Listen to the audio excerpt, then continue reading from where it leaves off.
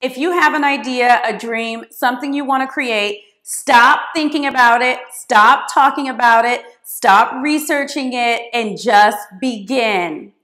One of my favorite quotes is that clarity does not come through thought, clarity comes through taking action.